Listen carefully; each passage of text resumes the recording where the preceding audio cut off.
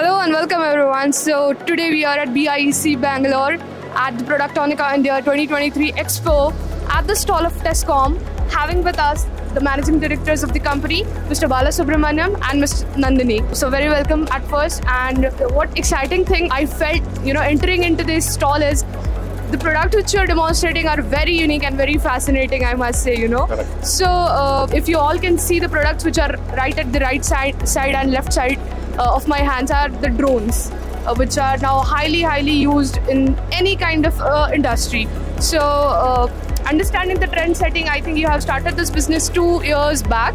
So sir, please get to know more about your drone business. Yeah, actually our company started in 1988 as a component testing site. Then after that we started manufacturing electronic board. So any electronic product having electronic boards inside, like mobile phone, TV, any even mixer, grinder and everything. So we are the basically OEM supporting all manufacturing of electronics boards and everything.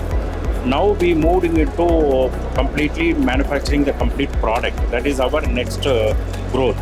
So the latest trend is IoT products for communications. Everywhere the communications are important. Now the drones is having an enormous amount of application, starting from defense. Defense is a very high-end requirement and everything, because when enemy drones comes, our drone goes and bombard the enemy drones and everything. From there we started and everything. So we have a lot of defense drones also. Now the latest thing is agri drone. Even our Prime Minister announced one more concentration given by Government of India for agri drones. So that's why we concentrate more on agri drones and everything. We have almost around about 10,000 FPOs are there. So that is a huge amount of demand. Okay, even any number of company comes, there is an opportunity for agri drones. But being a drone and having around about 25 kg payload, a lot of cautions and care to be taken. So it has to be certified by civil aviation. So any drones used for agri drones, it should be a DGCA certificate thing.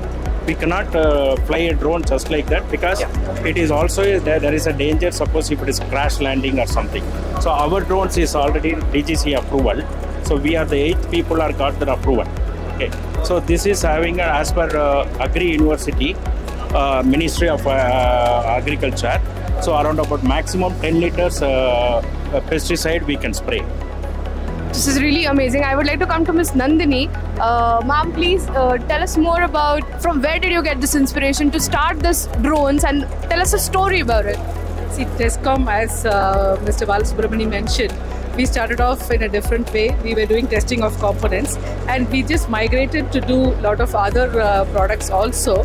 And since drone was the happening thing about 3 years back, and during COVID there was a great demand for vaccines to be transported, and when there was no proper transportation available, and then this idea struck that there has to be something which is not dependent on the situation.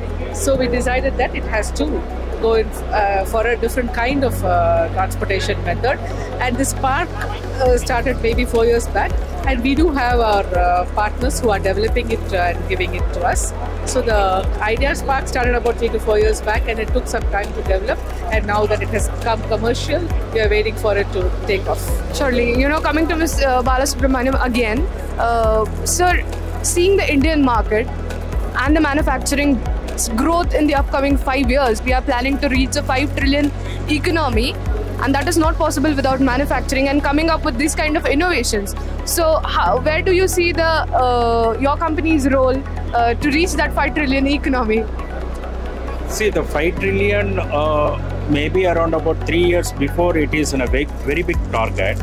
Now looks like our India growing, whatever the speed in which growing is, 5 trillion is not a big target.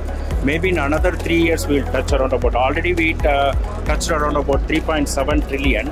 So maybe in another 2 years we'll touch around about 5 trillion. See, this is mainly because of the government initiatives of Make in India. So Make in India giving a lot of potentials and everything, and everybody knows about that. 4 years before, our 100% mobile phones are imported. Now we are self-sufficient and we are having our own complete manufacturing of mobile phone. Now we started exporting. This is not only stopped at mobile phone, and all industries we are manufacturing. So 5 trillion is not a big challenge.